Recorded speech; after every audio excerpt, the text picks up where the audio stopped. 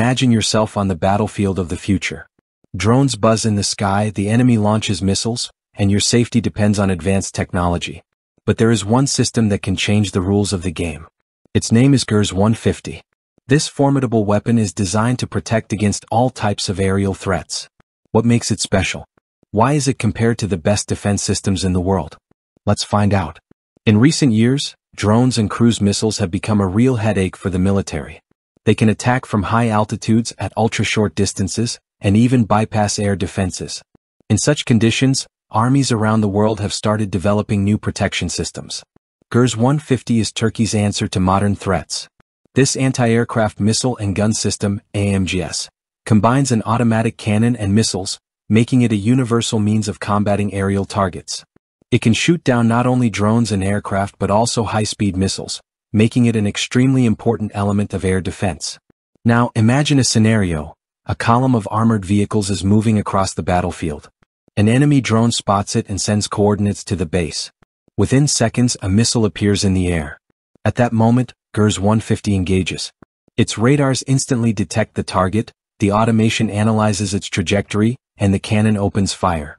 The programmable ammunition explodes near the target, destroying it before it can strike. The main weapon of the system is the 35mm automatic Oerlikon KDC cannon. It fires at an incredible speed and uses special atom shells with airburst technology. This means they explode at the optimal point, covering the target with shrapnel. Such technology allows it to effectively combat even small drones. But a cannon alone is not enough.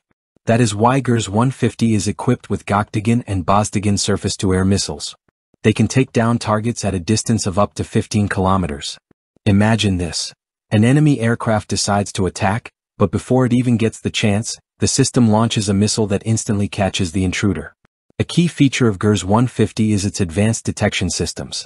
It uses radars with an active phased array, AESA, and electro-optical sensors. These technologies enable it to detect even low-visibility targets in any weather conditions. The system is mounted on an armored platform with an 8x8 wheel configuration, making it highly mobile and ready for rapid deployment. It can accompany convoys, protecting them from aerial threats, as well as operate from stationary positions to defend critical infrastructure.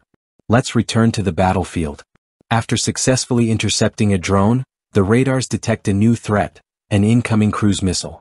In a matter of seconds, the system locks onto the target with Gökdoğan missiles, and within moments, the enemy attack turns into a fireball in the sky. This is Gürz 150 in action. Many compare this system to the Russian Panzers 1M. Indeed, the concept is similar. Both systems combine a cannon and missiles, both can operate autonomously. However, Gürz 150 uses more advanced technology tailored to Turkey's needs. Its advantage lies in cutting-edge radars and programmable ammunition. In a world where drones and missiles are becoming the primary weapons, next-generation air defense systems are essential.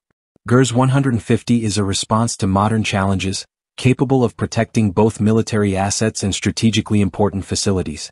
The future of air defense is already here.